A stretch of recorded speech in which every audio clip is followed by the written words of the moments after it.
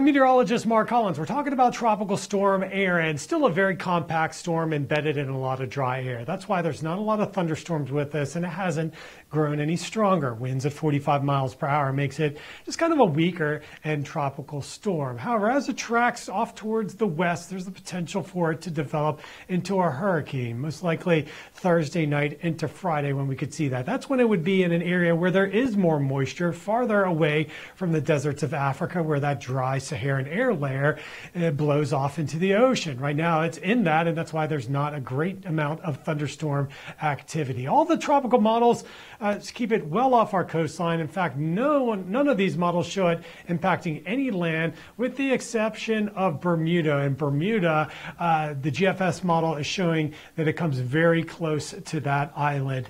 All the models will start to show that turn towards the north, and we're looking for that to happen on Sunday. So right now, the consensus is this will miss Puerto Rico. This will miss many of the islands in the Lesser Antilles. But there you see Bermuda could be close to this storm. What you don't see here is the European model. We don't have that model in our system, but it is further away from Bermuda, and that tends to be the more reliable model. Now, while it is further west, it's not far enough where it impacts the United States. So even the reliable European model, which is a little slower but further west, does miss Bermuda. Now, there is some dry air that this is in, but as it moves closer to the western side of the Atlantic, notice how that green, that's the moisture.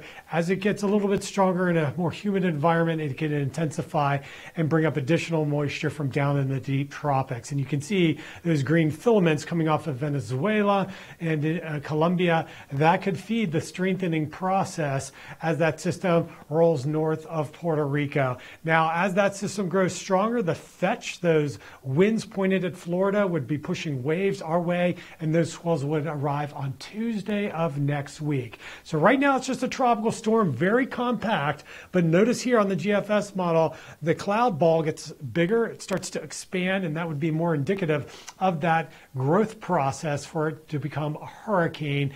And there you see it moving north early next week. So why would it take the turn north? Well, you can count on a couple cold fronts moving off of the North New England area, and those fronts might actually drag it up north. This was the Euro swath wind. You see on this weekend, you start to get those oranges. So it is slower on developing it into a hurricane, and that is the model that is a little bit further to the west of Bermuda. This is the GFS, and you can see how it rounds the ridge of high pressure, and then on Monday starts to take that northern track towards Bermuda or in the general vicinity. Front number one is there to weaken that ridge of high pressure, and then another front will secure that system and move it off towards the north. So there are two fronts that will likely put a dent in the Bermuda Ridge, and that should allow that turn more towards the north. So really the only impacts to Florida are the wave heights that will be building in. There you see the winds in orange, which is hurricane strength, and then getting it even stronger to that Cat 2, Cat 3 threshold Sunday into Monday. And that would put large amount of 15-foot waves close to Puerto Rico and the Dominican Republic, whereas some models are forecasting waves up to 45 feet near the center of the storm. Let's hope all that this storm has to show is some waves and higher rip currents along the coastal areas, and let's hope it just winds down out to sea. All right, that's your latest advisory on Tropical Storm Erin. I'm meteorologist Mark Collins.